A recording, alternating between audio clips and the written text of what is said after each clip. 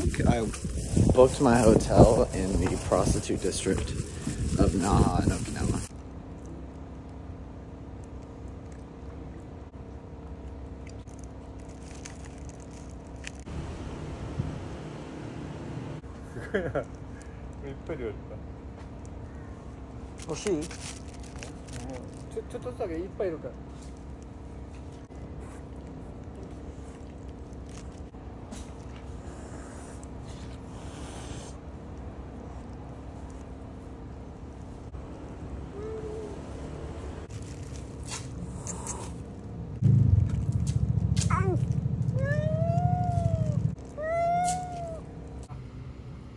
Does my family watch my content?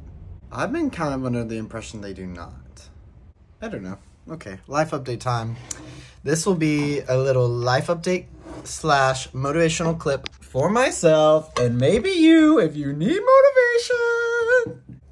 Side note, when I get excited and in the past drunk, my voice sometimes gets really shrill like a clown. Anyway, here is what's going on with me.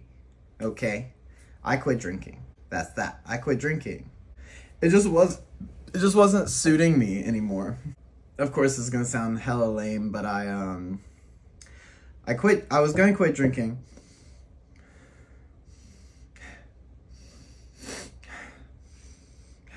I was gonna quit drinking the night before Halloween Day.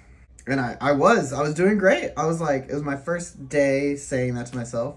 I wasn't drinking. Then I went to this yakiniku place, which I don't like yakiniku. I don't want to cook the shit myself. I don't like doing it. I don't really get it. I mean, I get it, but I don't relate.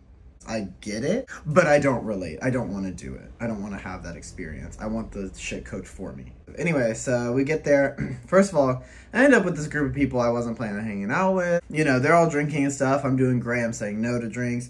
Feels good. I'm like, yeah, this feels great. I don't really want to be drinking right now anyway.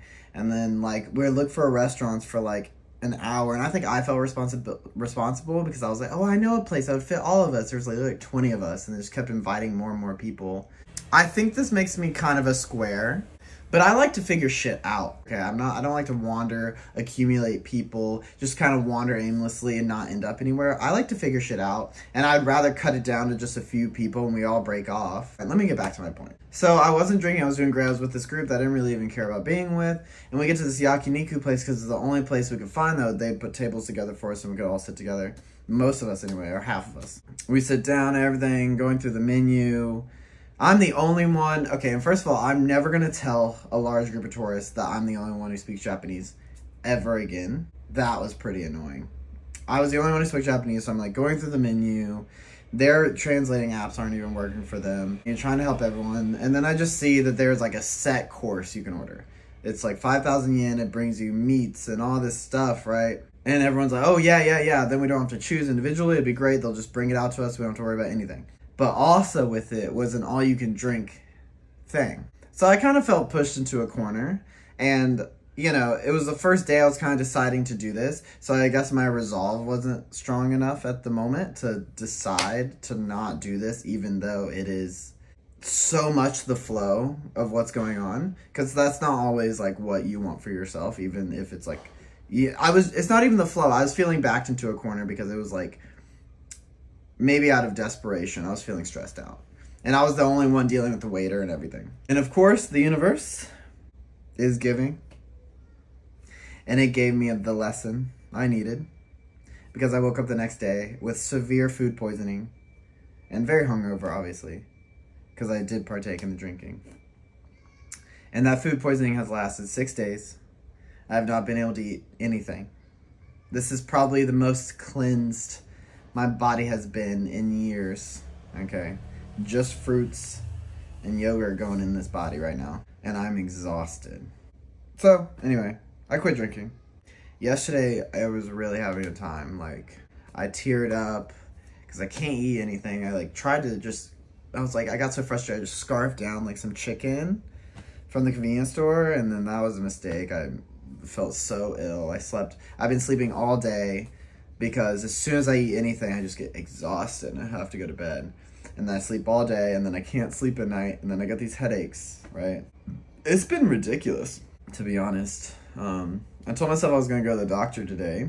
The thing is, I don't really have any symptoms unless I eat something solid. If I eat something solid, then I have this, you know, huge swelling, and I feel like I'm going to throw up, and I get very fatigued. Okay, that's enough reason to go to the doctor. I'll go to the doctor. But most of them aren't open till tomorrow. And so to motivate myself, I'm going to have maybe some Jell-O and chug a bunch of water. And I'm going to work out. I have been working out before I eat something. That's the thing. I'm like kind of fine. No, I mean, well, I like don't have enough energy. So when I'm working out, I kind of almost pass out. But it's because of that. I feel like, you know, it's because I don't have enough food in my body to be like working out. Does any of this make sense? I don't know.